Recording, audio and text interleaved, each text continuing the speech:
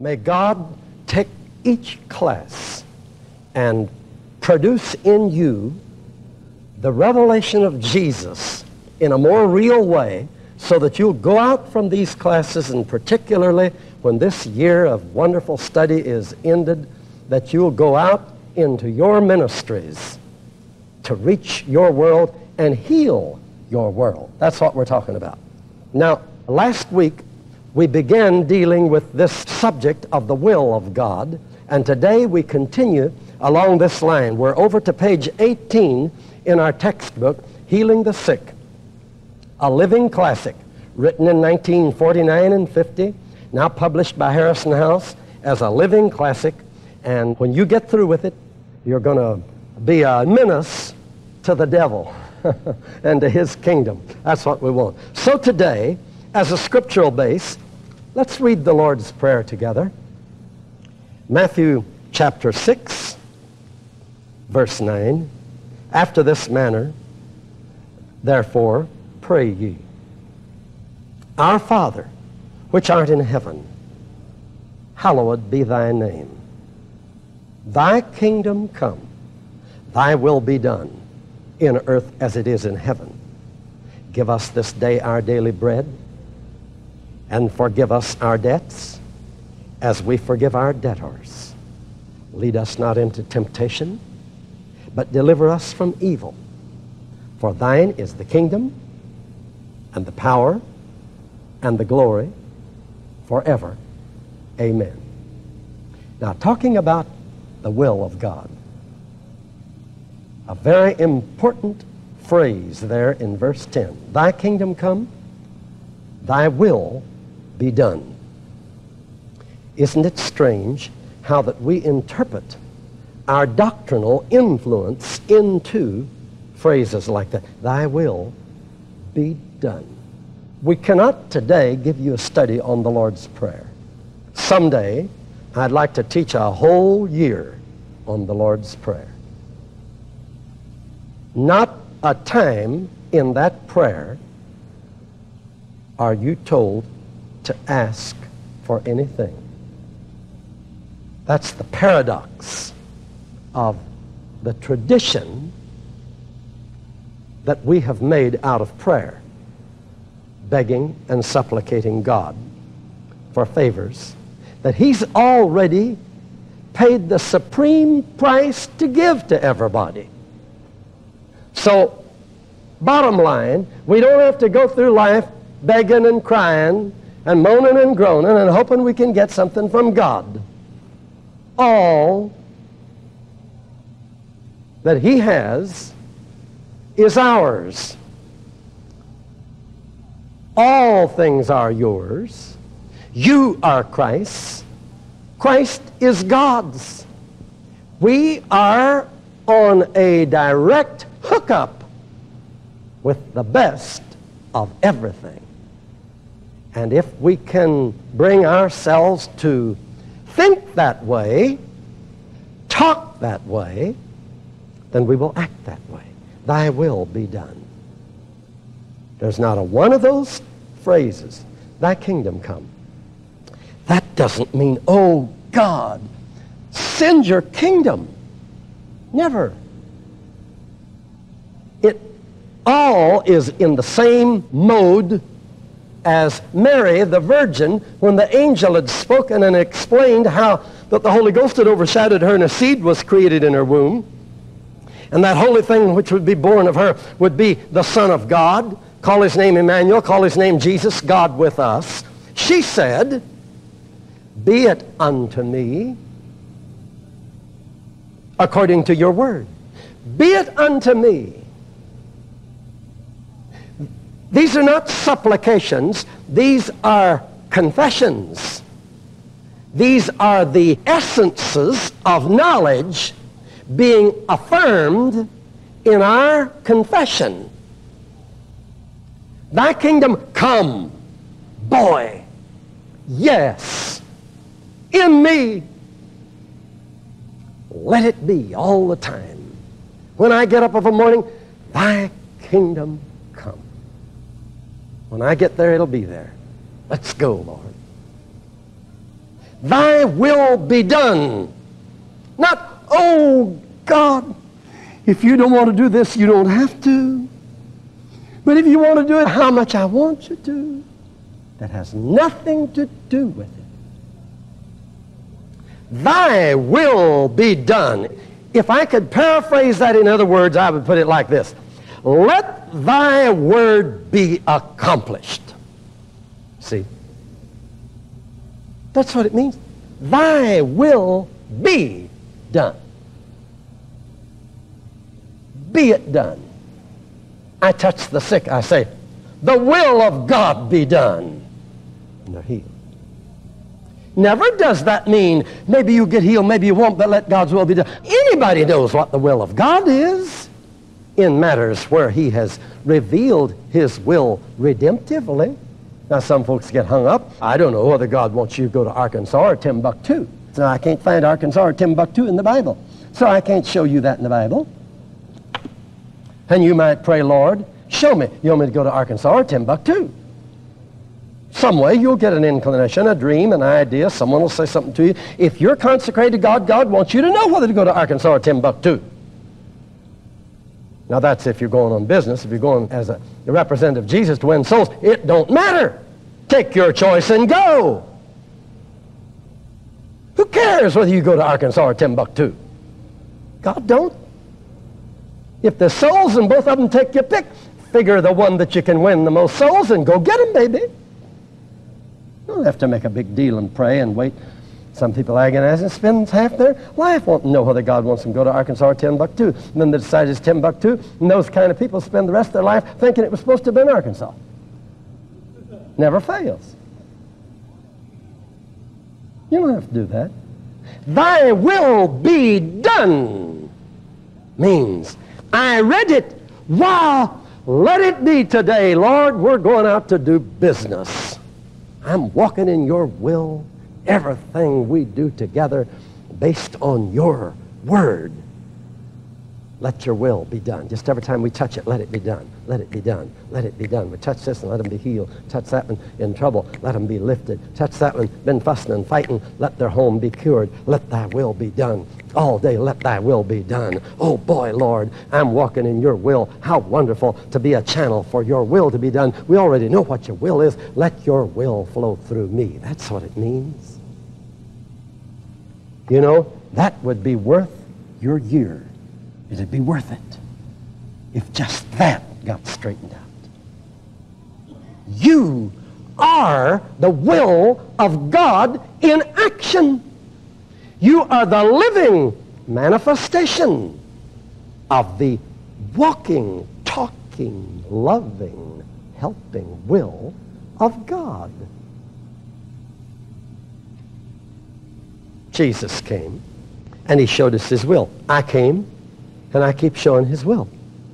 It's the same. You ever hear anybody quote and get real holy about it?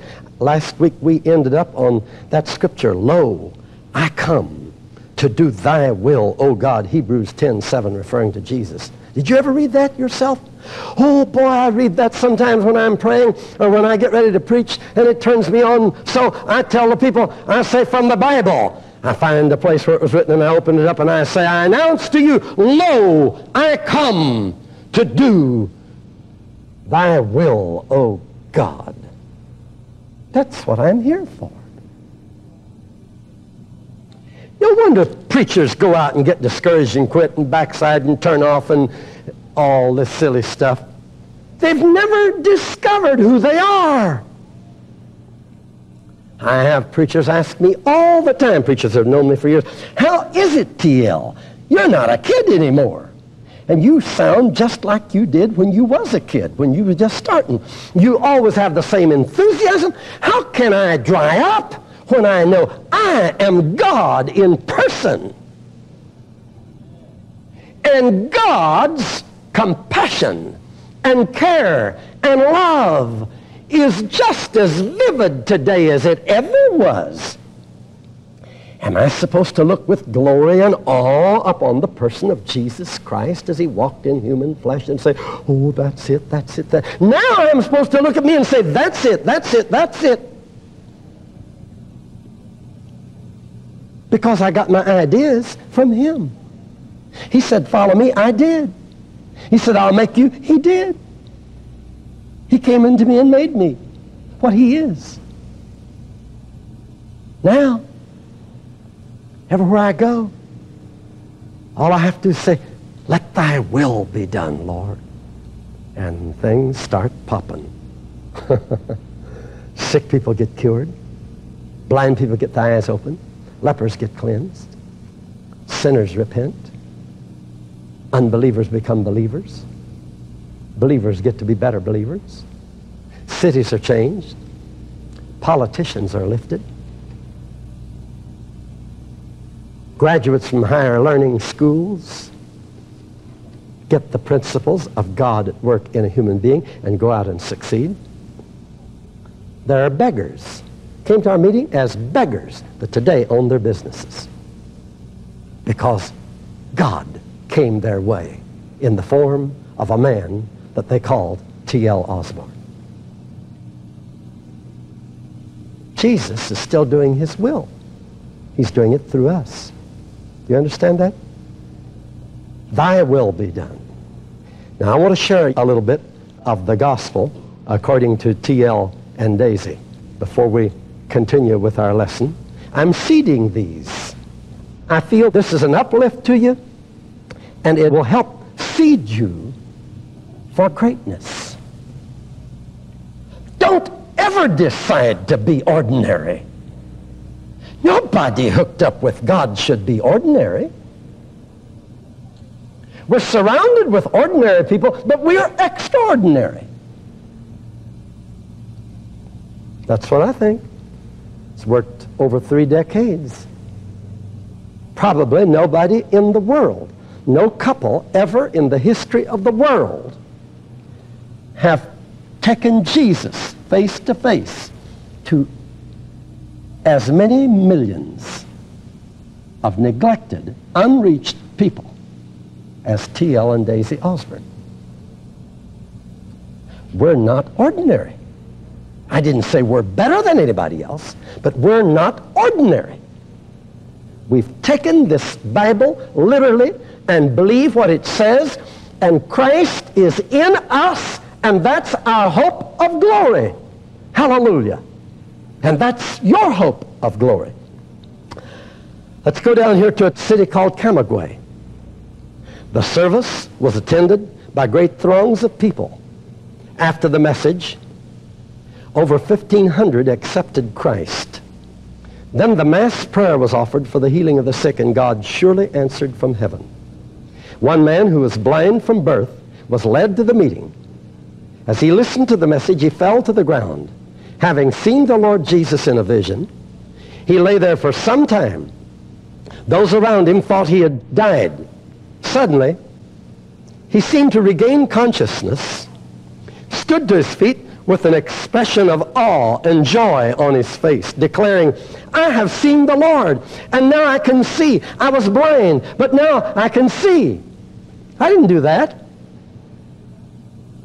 They departed and preached everywhere. Mark 16:20, the Lord working with them, confirming his word with signs following.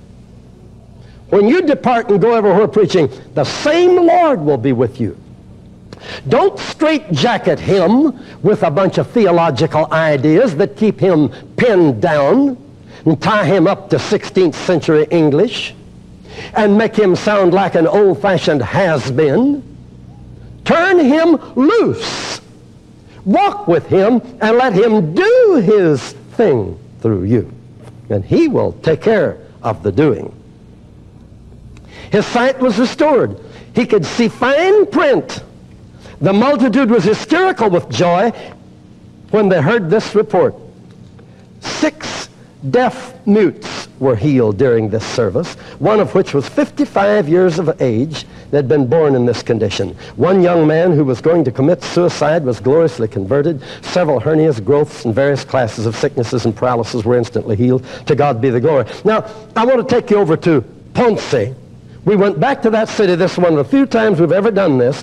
1 year later, I started to preach early today, but after greeting the audience, I was told that Juan Santos was present. Juan Santos had been healed the year before.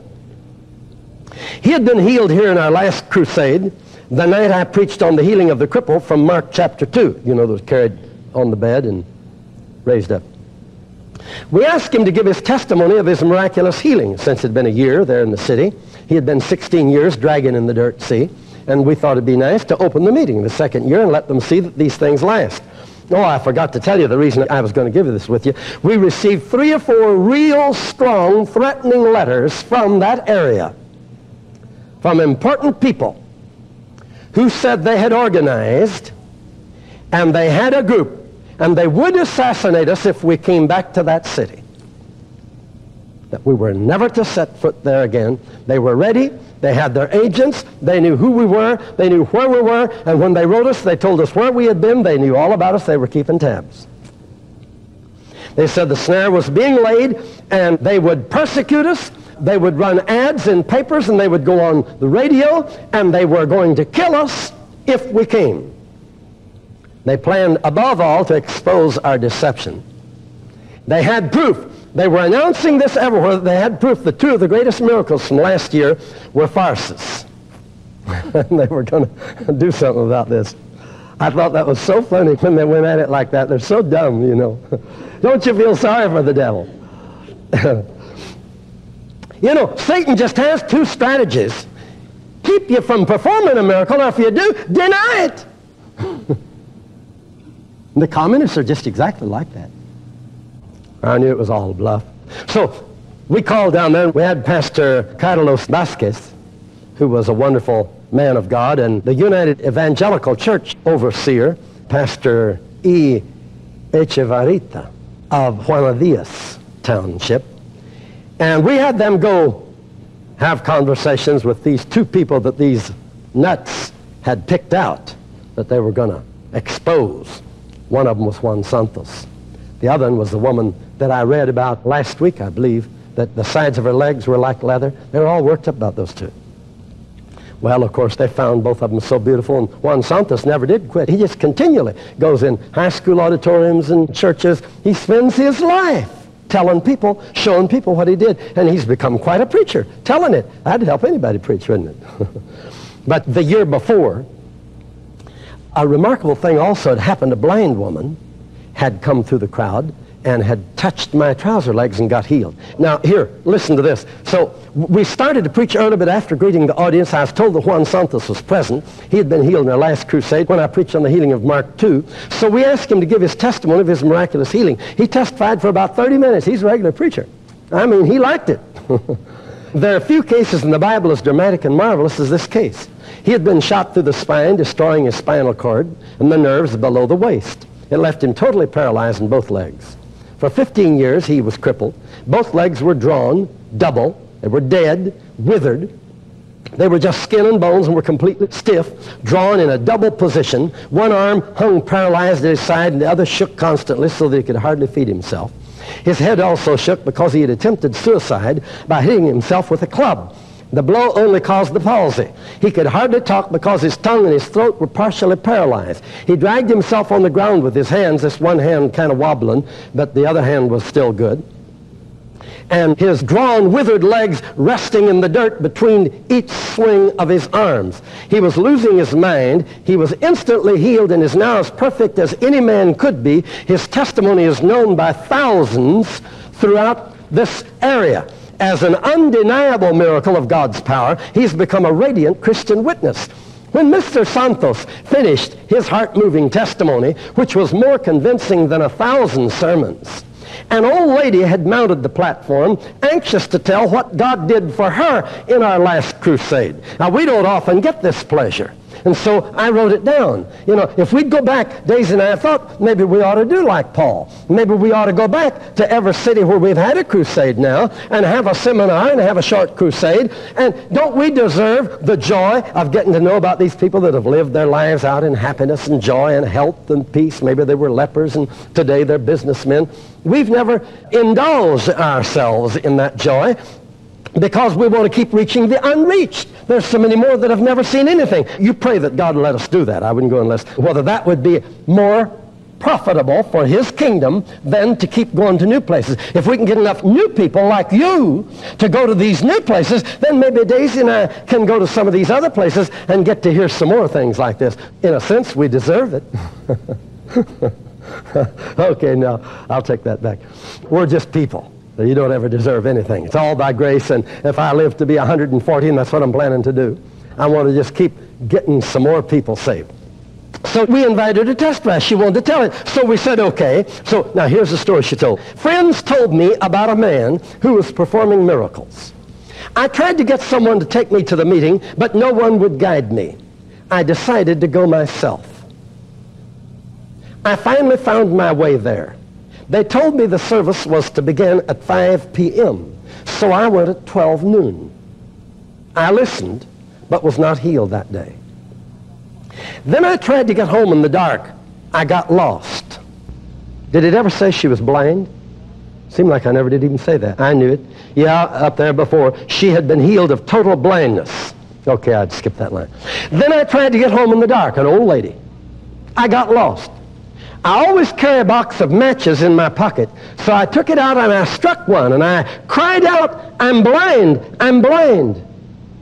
A man heard me and came to help me, but I was afraid of the man. I was afraid he was leading me astray in the night. So I told him to leave me and that I would stay there by the road and sleep that night. He left me, and I was alone again. I finally found my way home at 4 o'clock in the morning. The next day, I went again and got near the platform and purposed that if I could just touch the evangelist's trouser legs, I'd be healed. I listened closely to his message, and when the prayer was offered, I believed.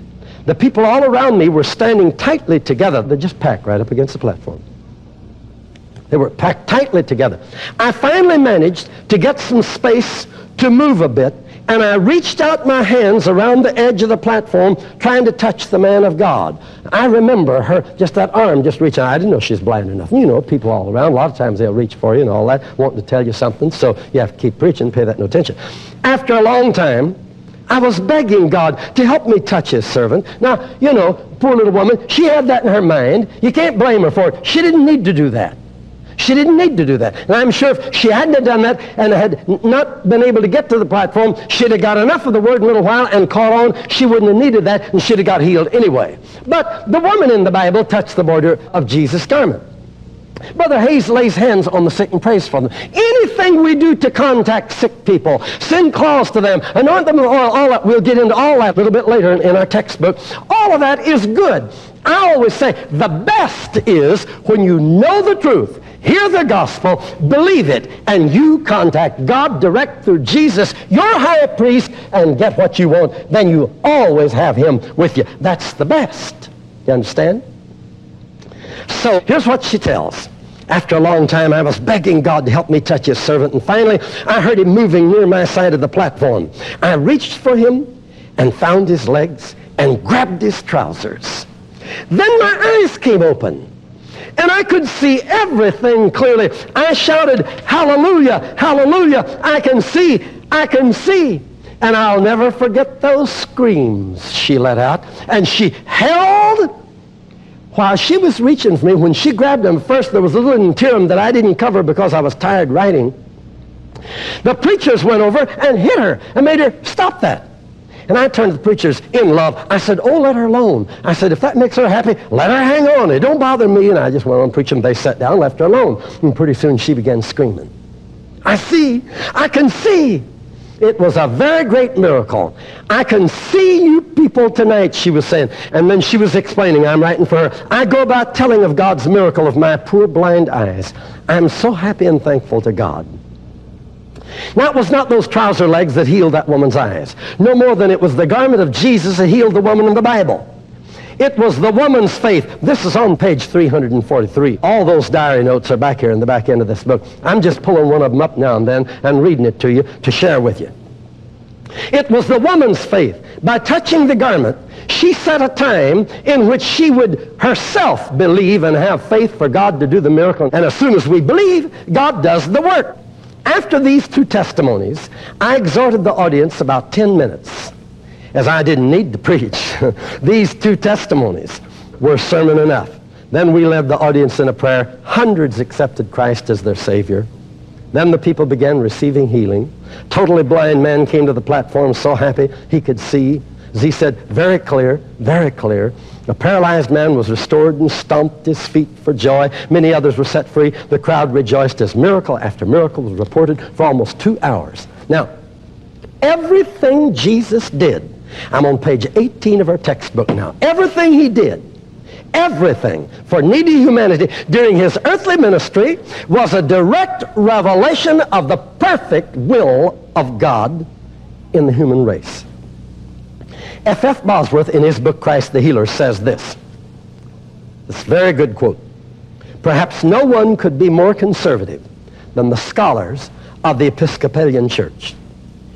And yet, the commission appointed to study the subject of spiritual healing for the body, after 3 years of study and research in both the Bible and in history, they report back to the church this, quote, the healing of Jesus was done as a revelation of God's will for humanity. Continuing to quote the Episcopalians. Because we discovered that his will is fully revealed in the Scriptures, we further report that no longer can the church pray for the sick with the faith-destroying phrase, if it be thy will. The Episcopalians figured that out. Mr. Bosworth continues. The message everywhere taught in the Bible, in the Gospels, is one of complete healing for spirit and body, for all who will come to him. Many today say, I believe in healing, but I don't believe it's for everyone. If it's not for everyone, then how could we ever pray the prayer of faith for anyone? Among all those who sought healing from Christ during his earthly ministry, there is only one who prayed for healing with the words, if it be thy will. That was the poor outcast leper that we read about, who did not know what Christ's will was. He couldn't even go to the synagogue, to the temple. No teacher would teach a leper. He had no way of knowing what God's will was. The first thing Christ did to that fellow was to correct this uncertainty by assuring him, I will. Would you say that in the classroom out loud? I will. Jesus says, I will. It is no longer, if it be thy will. Students, cancel that forever when you're praying for anything that Jesus died to provide. Now, we'll get over here, chapter 39, page 293 of our textbook. We'll deal with the 7 redemptive names, and oh boy, is that good. You never pray, if it be thy will, when you're praying and asking God for something that Jesus died to provide. When you're asking for a redemptive blessing. In all of those occasions, it's thy will be done, let her fly. Hallelujah. Thy will be done, let it be. Not, you can do it if you want to. If you don't want to do it, it's okay. I'll stay sick if you want to teach me something. If you beat me over the head, oh God, I'll keep being beat over the head. You'll bruise me and bloody my nose and booger me up something terrible, but I'll love you anyway. Oh boy, I'm glad I'm not pagan. The pagans say that. Can I repeat? You never pray, if it be thy will, when you're praying for any blessing that Jesus died to provide, or that's revealed by one of God's 7 redemptive names. I don't know whether you ever thought about it or not, but the reason God revealed himself by 7 redemptive names is because 7 is a perfect number. It's total, complete, perfect. You've only got 7 needs. There is nobody here or nobody to whom you will ever preach that will have but 7 needs. My God shall supply all your needs. My God is a perfect physician.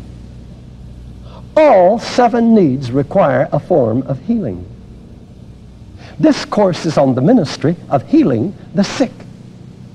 Everybody that is in need is lacking any one of the 7 provisions that Jesus died to provide, which are revealed by God's 7 redemptive names. Anyone in need of any of those is to that extent sick, because they're below the level of the whole person that God created in Adam and Eve. The devil messed up, and God recreated in Jesus and provided for you and me to have. And I've got it. I'm full, complete. Because of the influence of negative theology, there are always those, when I talk like that, that are reactionary to it and say, why don't he stop strutting? Why does he stop standing so straight? Why does he blow all the time? But to people who understand redemption, they say, wow, me too. I just hope that's the crowd I'm talking to.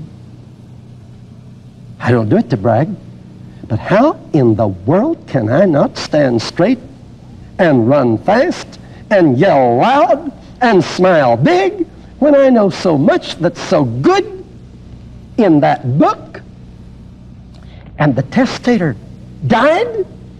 Everything he left is in force. He's come back from the dead, and he's at the right hand of God, my lawyer, to see that I can have everything he died to give me. And what he died to give me is very simple. You boil it down to the bottom line. He died so I could be like him.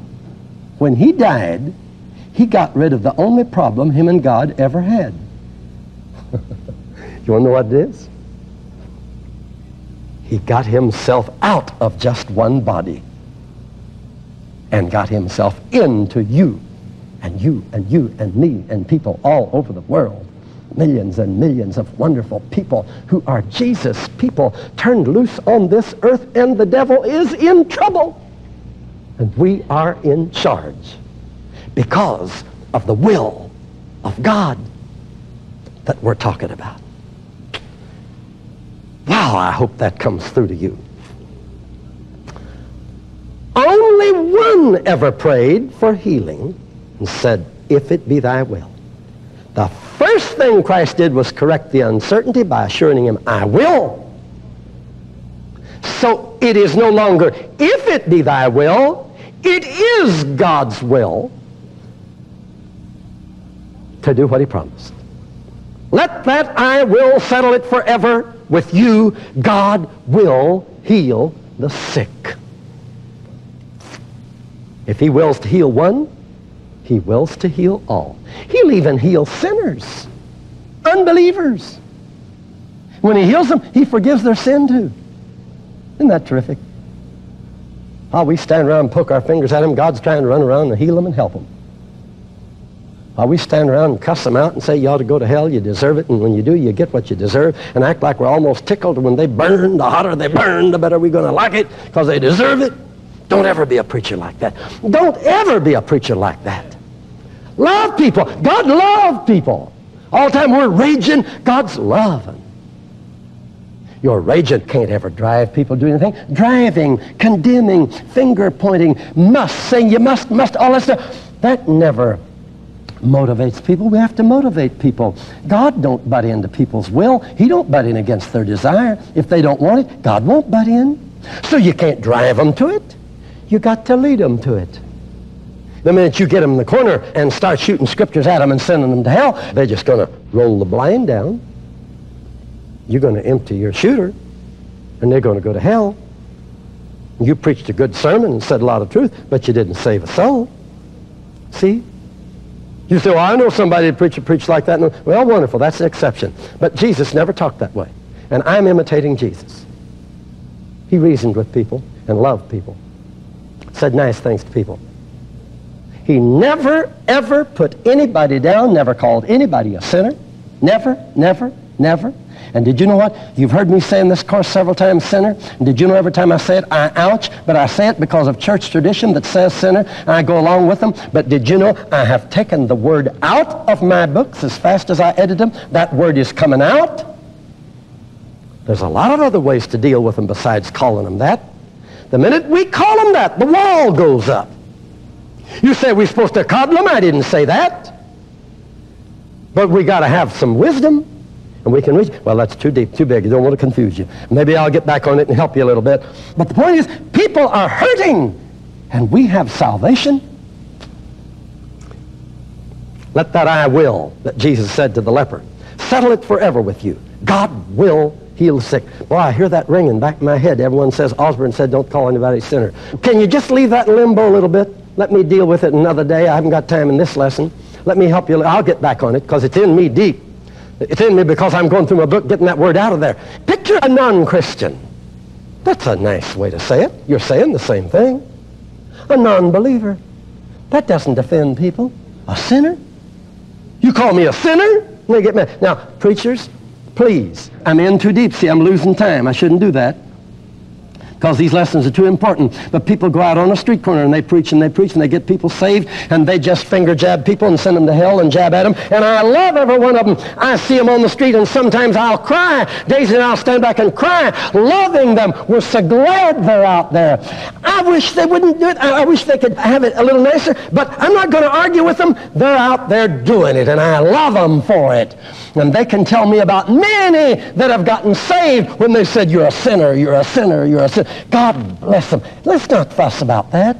I'm just trying to share a little light, but sometimes people are mean. They'll jump on you if you'll say something new. I didn't mean that. I don't want to cross with anybody. I don't want to hurt anybody. Do you feel my love coming through to you? You know, as you grow, you share something that's new that contradicts tradition. Then here you are, you're spending 30 minutes cleaning up your tracks so you won't hurt somebody's feeling because you said something that's not supposed to be said. I didn't mean that. I didn't come on here to hurt anybody or change anything for preachers or pastors or evangelists or anything. Let's love people. But I do want to keep saying that God loves people, and it's better if we give them that love message. Let that I will settle it forever, forever that God will heal the sick. 2 Peter 3:9. He is not willing that any, say any. There in the class, say any. Not willing that any should perish, but that all, say all, should come to repentance. Isn't that beautiful? James 5:14. Is any sick among you? Say any. Any includes you if you're sick. Tell the people that when you go out to minister. When you go to the hospital bed, say any includes you. I told a woman dying of tuberculosis that one time. She got healed. She never thought about that. That helped her. See, I keep saying to you, if you started this course with me and you weren't up very much, but your faith is mounting every time. Now, by the time we get through, you're going to be walking tall and feeling high. Hallelujah. When you do, remember the steps. Note them down particularly as you move through this course, the steps, the points that shook you and brought you around. Make them your main sermons. You can help other people catch on to those points because they're right where you were. They need those same things to help them up. If it impressed you, it'll impress them. That's what we want to do. We want to give them faith. Anybody can run around and pray for sick people, but you won't do much good. You might get a miracle now and then just out of God's mercy. But let's help everybody. When I go, I expect everybody to get healed. You said they all get healed. I didn't say that. I said I expect it, and it's for them all. I expect all, in the same way that I expect all sinners to be saved. I never leave out one. You ever hear preachers preach a sermon and say, is there one sinner here that would like to come to Christ? And sometimes he'll get one. But he ignored all the rest of them. You never hear T.L. Osborn say that. When I go, I say, let every person in this building that's not right with God get up and come forward right now. And they all do. They just do what I tell them. I never leave out anybody. When I go to pray for the sick, I don't take 10. I say, I want every person in here that's got any pain or sickness anywhere in your body right now, get ready to be healed. Every one of you will either be healed instantly or your sickness will die and you'll begin to recover. Now, that's always conditional upon the person. But conditional upon the person puts the monkey back on me, I've got to share truth with the person that'll help them be able to believe. Then we share together, we bring them to Christ, and that makes the ministry of healing the sick. Hallelujah. Any sick, let him call. Prayer of faith shall save the sick. The Lord shall raise him or her up. Of all those who were bitten by the fiery serpents, in Numbers chapter 21, verse 9, it is written that as many as looked to the brazen serpent lived. Even so now, whosoever shall look to Christ as Redeemer is saved and healed. The words whosoever, whosoever will, and so forth are always used to invite the unconverted to be saved. The words as many, everyone, all, any, and so forth are words used to invite the sick and the diseased to be healed. Do you believe that? Both invitations are always universal, and the results are always positively promised. Shall be saved, shall have life, shall recover, shall raise him up, healed them all. As many as touched him were made whole, and so forth. Make you a list of those kind of statements and just look at them once in a while and say, boy, wherever I preach, wherever I minister, wherever I go witness, that's the results I expect. The benefits of redemption are for you. If God healed everybody then, he heals all now. That is, all who come to him and want him. Terrific. And next week, we're going to go some more on this, and it's going to get better yet. May God bless you and make this burn in you to be able to go out and help people. Amen.